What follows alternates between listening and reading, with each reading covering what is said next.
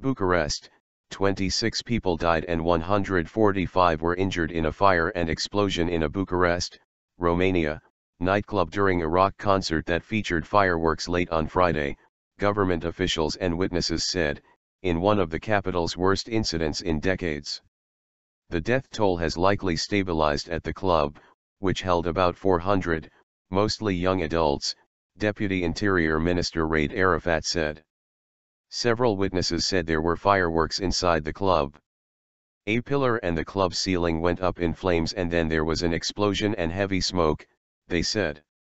The situation is slowly stabilizing, we have many people with burns, intoxicated with smoke and people squashed, Arafat said, adding many victims have no identification documents.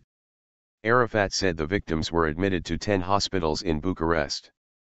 I saw fire all over the place, a woman at the club told Private Romania TV. I saw people changing their mood from happiness to deep panic.